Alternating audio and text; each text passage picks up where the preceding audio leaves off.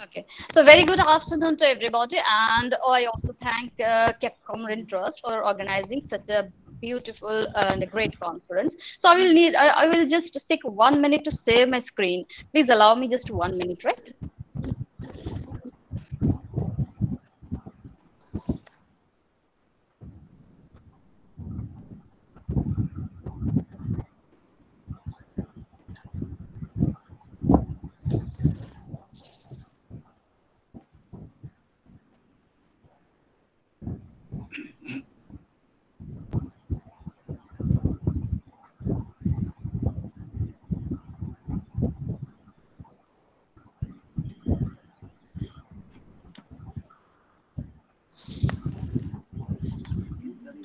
Okay, so can you see my screen? Yes. Can you see my screen? Yeah. So within my presentation, I would be talking about one of the most ancient indigenous group of people of our country, the Santals. Besides discussing upon the history and traditional practices of these people in general, the focus of my presentation would be upon a particular practice of this community, the practice of witchcraft among the women. And along with the origin and nature of such practice, I would mainly concentrate upon the story of the gender struggle latent within it, which is most often ignored by the academicians. So let me first start with the history of the settlement of the Santals in this country. Sorry, ma'am, we cannot Yes. see your PPT. Uh, is it not visible? No, ma'am. No, ma'am. Okay, okay, let me try once again.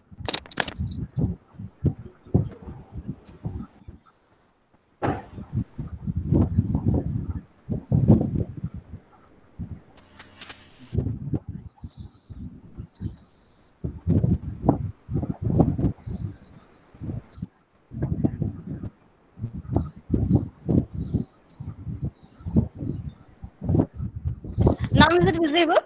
Yes, ma'am. That's fine. Okay, thank you. Thank you for letting me know.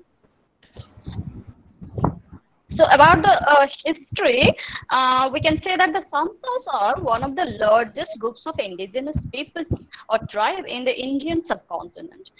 They are found in the central and eastern states of India in Jharkhand, Bihar, Orissa, Chhattisgarh, West Bengal and Assam and beyond in Bangladesh, Nepal and Bhutan. Now during the long history of ancient and modern India, they have been called by various names. The Aryans who followed and occupied the lands and cultivation called them Asurs and Naushad as is found in Ramayana and Mahabharata. The name Santal, according to scripture, was actually a corruption of Shampar, which was adopted by Santals when they lived in the area around Shand, which is now identified with Silla Pargana in Midnapur district of West Bengal. Now, despite this variety of names, most anthropologists agree that the Santal is a name given to this tribe by the non-Santhals. In fact, Santals among themselves use the word horde, which means man or human. But they had no written history until the British colonialists and Western missionaries came to India in the 18th century. Before that, they have passed on their history, customs, and traditions orally through their stories, songs, and legends, as they did not have their own script.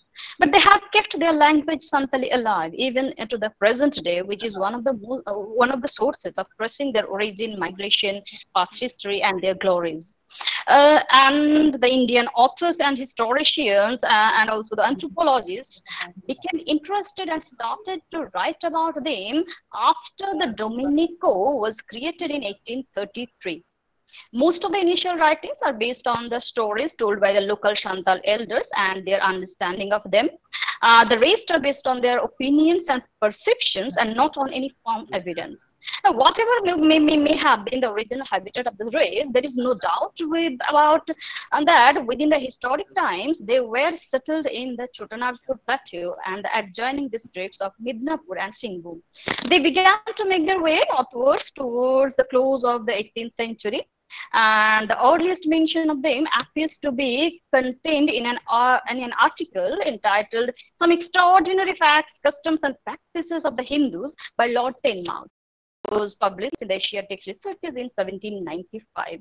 Now, all these accounts confirm that the Santals were in India long before the arrival of Aryans, in spite of different opinions and conclusions by different authors and historians.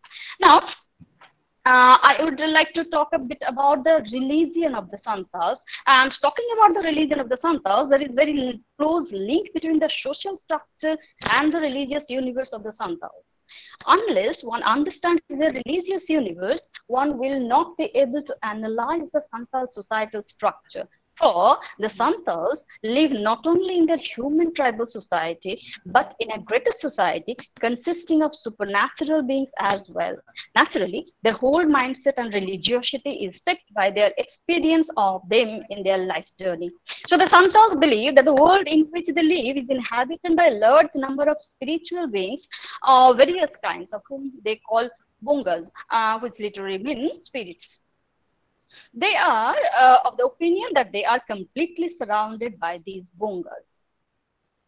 Now, according to J. Troisi, J. Gosdell records the names of 178 different types of bongas who are said to be prevalent among the Santals, who constantly either intervene or hinder them in their enterprises and affairs.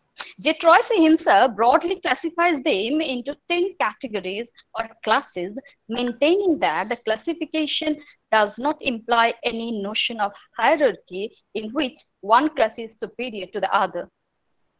Now, P.C. Vishwas, another renowned anthropologist, christened the spirits as supreme, superior, and supernatural, and also classified them into 9 different types. He too admits that the division could be on parallel lines, finding it difficult to distinguish the superiority or inferiority of them according to the beliefs of the Santals. He, however, unlike Troisi, begins the list of the classification with the highest divinity, whom, according to him, the Santals call Chandu. He is the supreme being, the creator, the giver, and restorer of life of all kinds. Biswas then mentions the spirits of the dead ancestors, household spirits, hunting spirits, the spirits of the village boundary, then the tramp or stray mischievous spirits, and so on. Now, these members of the Santal invisible world, broadly speaking, might be of 2 types, the benevolent bongas and the malevolent ones. In the process of mentioning the benevolent bongas, Troisi starts with village tutelary spirit and starts right away with Maranguru, affirming that he is the chief of the Santal bonga pantheon. He is the most powerful bonga, and the Santals have always venerated him as a genial and kind grandfather, propitiating him on all festivals and rites of passages. Now, the third among the village tutelary deity is Jaherera. As the name implies, she is the lady of the sacred grove, or Jaherthan, for she is believed to be residing over the sacred grove. She never harms the Santals. So this Maranguru, Mureko Toroiko, and Jaherera, according to Santal belief, are very closely connected among themselves. Now, as it happens, where there is goodness, there may be the possibility of evil also. Thus, along with the benevolent bongas, the Santals mentioned some of the malevolent ones from whom only inaction is all that is expected of. C. Mukherjee notes, I quote, Santals had about a number of mischievous minor spirits who find a devilish delight in bringing epidemics to men or cattle unless propitiated with appropriate ritual. Troisi gathers that among the Santals, the Sima and Bahre Bonga, that is, the village boundary spirits and the village outskirts spirits, are more malevolent than all others. The most feared ones are, however, the Shima Bongas. The Bahre Bongas, on the other hand, reside in the area outside the village, further away from the boundaries or in the area demarked for one particular village. Their favorite abodes being pools, tanks, ponds, places mainly where water is to be found. Santals offer sacrifices to these bongas as they go on a long journey, as they may have to pass through the hill or jungle or something like that. Now, the interesting fact is that the Santal community at worship presents itself at slightly different level. It cannot be called a community at worship in a full sense of the term, for the entire village community does not go to the place of worship. that is to the Jahir Than. Women and children do not accompany the Naike or the priest. The village officials and the elders, though the sacrifices are made in the name and on behalf of the entire village community. The male members of every family can easily participate in the act of sacrifice. While the ritual sacrifice is being performed at the Jahir Than, the non-participating members of the village wait on at the outskirts of the village, making preparations for the cooking of the sacrificial meal. Women and children do not take part even in the sacrificial meal at Jahir Than. It sounds rather strange for a community like the Santals to exclude the women and children at worship, but that is how it is. L.O. Male reports, I quote, "The religion of the Santals is essentially a man's religion. Women are not allowed to be present at sacrifices except when they are offered in the house to the ancestors and family gods, and then only if there are no men to help the sacrificer. Insofar as they do not form part of the sacrifice, they do not form part or among the members of that eat the sacrificial meal." A.B. Chaudhuri punishes further negative side of women's exclusion from the act of worship, as he says, I quote, "Should they be allowed to worship the spirits, they would win over favor quickly. And their nature being destructive, they would invariably indulge in destructive activities to the detriment of social interest. The women may take part in the ritualistic dances at Jahir Than and Majid Than after the rituals are over, but they cannot actively associate themselves with the worship." And this exclusion of women at the rituals is possibly the root cause of the rise of the witchcraft.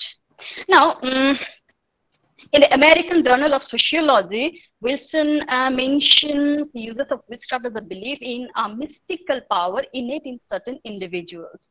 It is the innate power used to work evil or to harm others directly. The Adivasis made a distinction between white and black magic, where on one hand, white magic was socially and physiologically beneficial. Black magic, on the other hand, was evil and maleficent. The witches were feared as mysterious creatures and are supposed to have intercourse with the spirits, which give them the powers of killing people by eating their entrails and also causing them fever, etc. The Dains are considered to have evil eyes on a person who is then eventually taken ill. Generally, witches do not kill men with their swords and other such weapons, but by exercising some sort of hypnotism. I'm sorry to interrupt, but can you mute your speakers? The sound is disturbing. I'm sorry to intervene. Now, the Adivasi construction of diseases and sickness and how they are related has to do much with the urgent need of elimination of the witches. One cannot ignore the Adivasi medicinal system. They have a fairly elaborate system for root medicines and herbs, which are then supplemented or substituted by prescriptions of ojhas. Ojhas are the ministers of the white magic with the inherent powers to counter the evil activities of the witches. Now,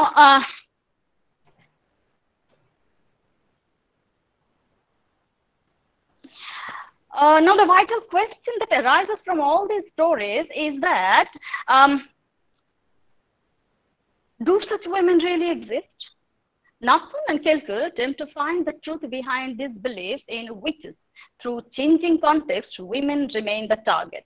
They observe, talking to people of the region, there certainly is a strong belief in the existence of such women who practice a different form of worship leveled witchcraft, and thus, as per popular belief, gain certain powers to cause harm. Theo Boding, the Norwegian missionary of the 18th century, expressed, I quote, "I am inclined to think that the practice of witchcraft by Santal women is, to a certain extent, really secret worship, resorted to by women because they are not permitted to take part with the men directly and personally in ordinary public worship. Witnessing such forms of secret worship by women has also been mentioned by some reputed contemporary anthropologists. According to Nathan and Kelker, a conflict between women-centered and men-centered religious practices do exist among various indigenous peoples. Possibly, in course of time, the women-centered religious practices have moved from center stage to the margins.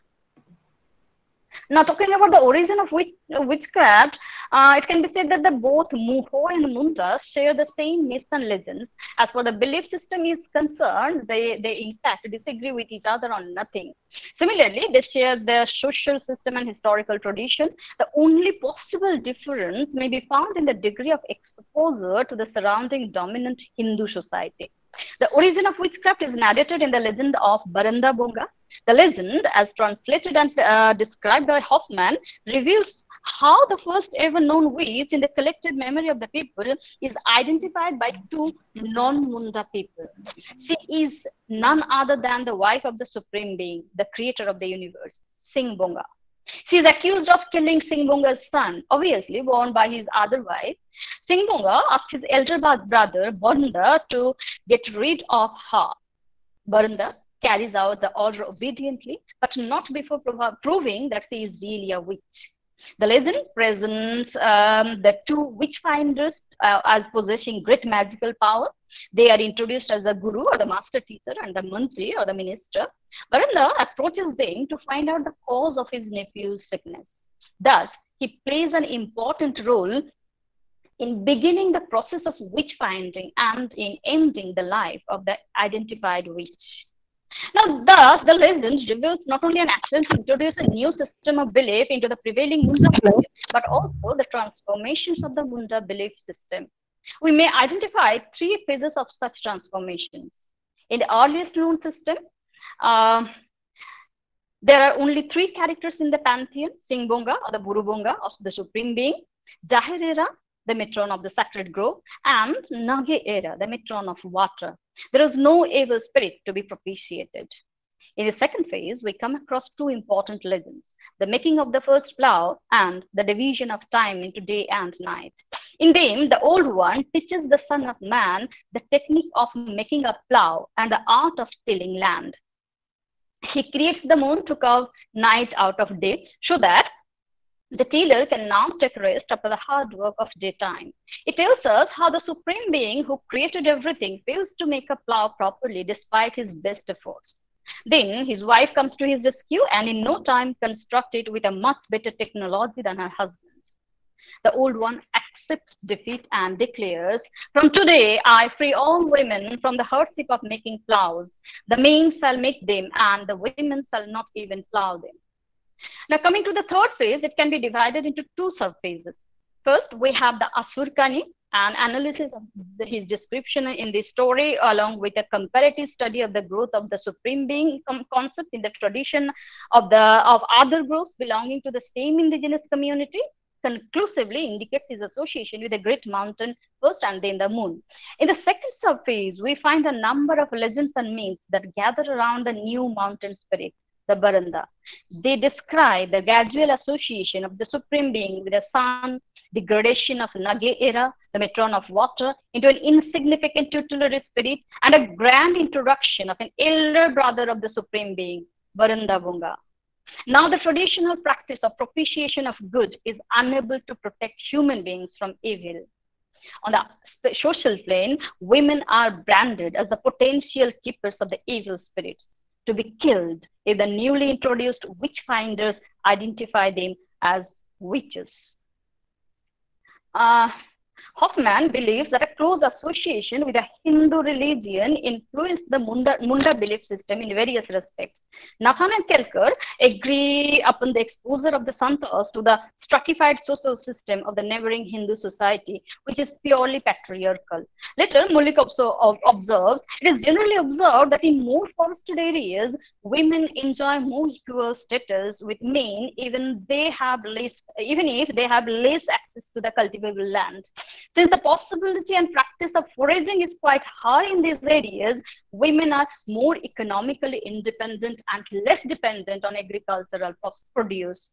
On the other hand, where there is no forest left or its presence is negligible, women are at the receiving end.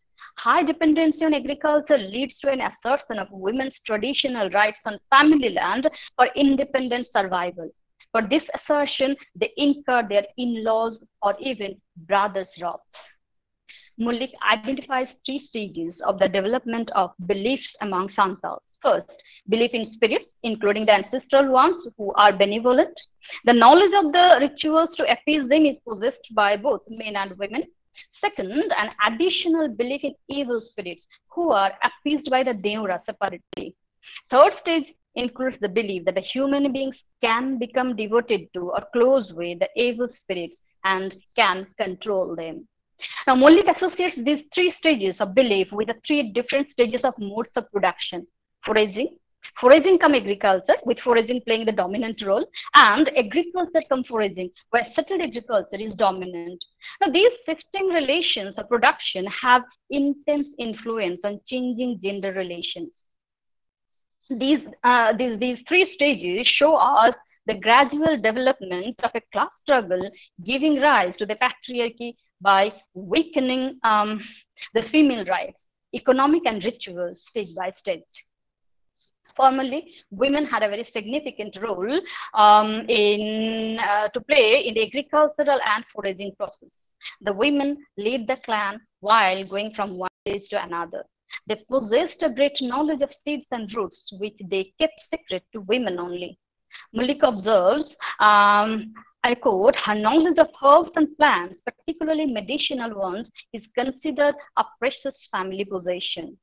The part they played in making the land ready for cultivation is also very significant. Naturally, the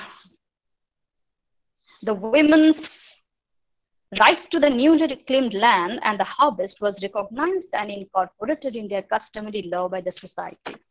Now, in this respect, let us examine the two words, Dan and Dakan, which stand for witch in Santali and Bilali respectively.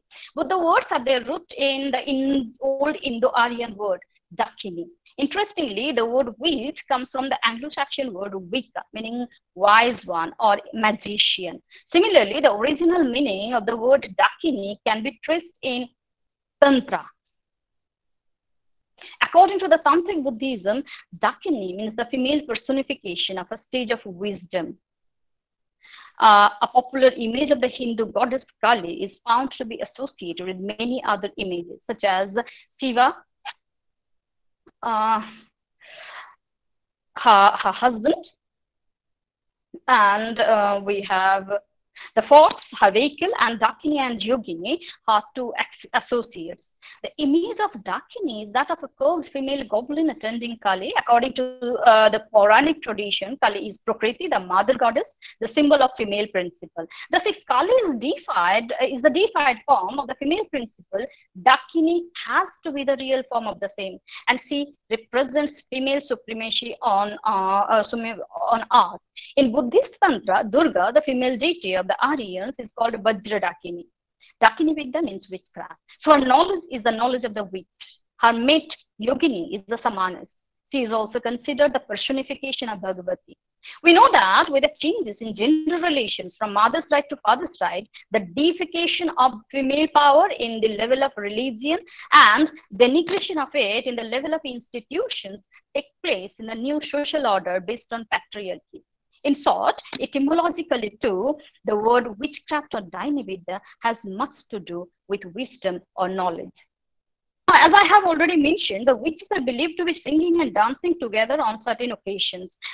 They have their own songs for these occasions. Besides, there are songs too which are sung by the witches. Which are not sung by the witches, but by their opponents, the ojas. All these songs are called witch songs. And as I am basically from the literature background, I can't resist myself from interpreting witch songs from this newly found perspective. So I have chosen two songs. One is sung by a witch and the other is by the oja. I came across these songs while reading Bowman of Mid-India, written by Coppers and Youngblood.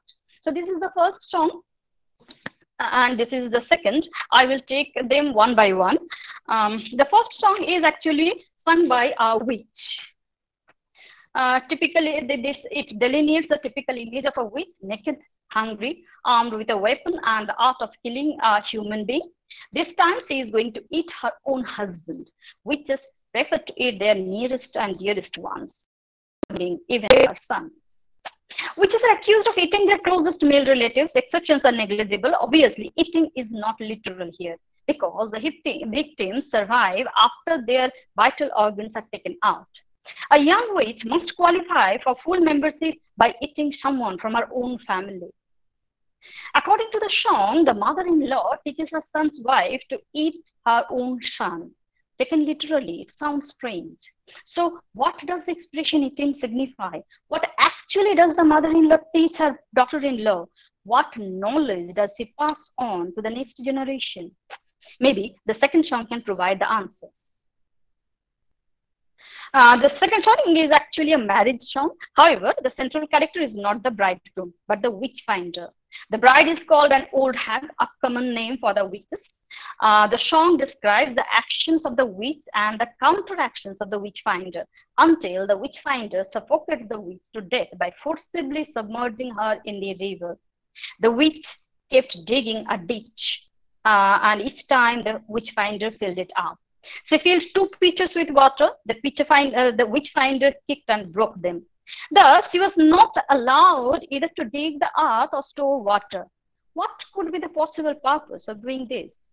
The action of digging and watering earth immediately evokes images of agriculture. Then, was the attempt to cultivate land being opposed? It seems to be so. The conflict finally resulted in her defeat. We find her trying to escape, but she was finally caught and put to death by the witch finder. The witch stands for women's right to knowledge and access to cultivation, and the witch finder represents the male dominance over land, knowledge, and agriculture in the community. Now, did she commit any crime by digging the earth and storing water for its irrigation? If so, how does that harm the interest of the men? These questions bring us close to only one answer. She, like other women in general, is not supposed to cultivate land anymore. She does not have the right to access land and water because men have usurped that right. If this is the message of the song, then it is not difficult to understand the purpose of singing this song during the marriage ceremony. Obviously, the purpose is to caution the young bride against nurturing any such thought about claiming her husband's property.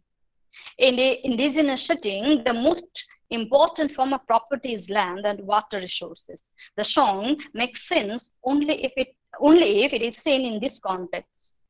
It is, in fact, a superb example of the ritual humiliation of women expressing the male ideology of the indigenous society. So it can be said, as Malik says, that the witch stands for women's right to knowledge, access to cultivation, and the witch finder represents the male dominance over land, knowledge, and agriculture in the community. So for the sake of strengthening male domination in the society, such knowledge had to be opposed. As a precautionary measure to the spirits, the witches in their nightly adventures do all those denied to them in the daylight. They access the sacred grove, worship the spirits, offer sacrifices to them, mock, cultivate, and forage food items, and so on. According to Malik, the witch is engaged in a gory struggle for her survival as a woman. She is fighting against all the taboos imposed on her and is trying to retain her power and status and protect the social system that sanctions them. Thank you.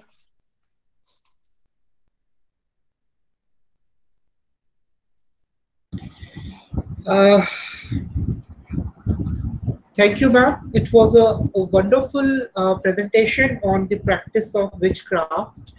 And to be very frank, I am a tarot card reader. So this witchcraft is very close to me. Because often people in my vicinity think that being a tarot card reader, you are a witch also. Okay. And talking about, but I am not a witch. talking Yes. about Okay. uh, Okay. Buddhist Tantrism, I remember that one Yes. of the scholars has done PhD on it in University of Jammu under my mother. So these whatever the facts and the figures and the practices that you told about the women, I think they are being practiced in almost all the communities because when that scholar was working on that perspective, I was doing some extra research and it learned about Ipsita Roy Chakravarti, who has declared herself a witch, and Mihaela Yes. Minka, Yes. who is a Yes. Romanian woman, Mihaela Minka and Ipsita Roy Chakravarti. And it is very strange to understand that they don't share their knowledge with their male heir. Yeah. That's the. They, Yeah. That is the problem. Oh, yeah, with they the keep male you were talking about. yeah, about Mihalia Minka and Ipsita. Everywhere, in almost every community, they prefer women, and women transfers it to their daughter, not to the son. Yeah. That is the Yeah, tradition. yeah. So I couldn't get your yes, question actually. no, I'm just giving a feedback Okay, that okay, this is okay, the okay. Fine. Actually, the sound so. is not clear. It's a breaking, so all Okay, okay, whatever you're okay, saying is okay, not okay. clearly audible. Okay, okay, okay. So it was a wonderful presentation. Now, I think if someone has Thank you. any question, they can ask. Um, does someone has any question? Abhimanyu, we have a question from President Lavender Literary Club, Dr. Frank Thurston. He says that data says that Santals migrated in India in 18th century. How we can consider migrants as indigenous people? Yes. Can you repeat your question? uh, Data says that Santals migrated in India in 18th century. How No, can we no, consider the data doesn't migrants say as that. indigenous people? Uh, No, data doesn't say that they migrated from somewhere else into the 18th century. They were here even before, at the age of Ramayana and Mahabharata. The Ashurs are actually the indigenous people. So I don't know where did you get the data about that 18th century thing.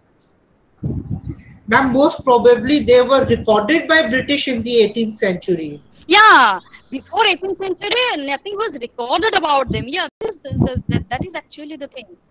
It doesn't Because mean that they migrated in the 18th century yeah, from somewhere because else. tribals don't have the tradition of writing histories. Yeah, that is what I have mentioned, that before 18th Yes, century, they didn't have any written history or culture, tradition, whatever you may say. It was after the 18th century, after the establishment of the Dominico, that the historians and anthropologists became interested in them, and they began to record them. yes, they are the original But inhabitants that of the doesn't Putana. deny their existence even before 18th century. Yeah, all right. Any other question? I think, ma'am, your presentation was really wonderful, and there is no other question. When people don't have question, it means they understood everything, whatever you wanted to convey. That is my pleasure.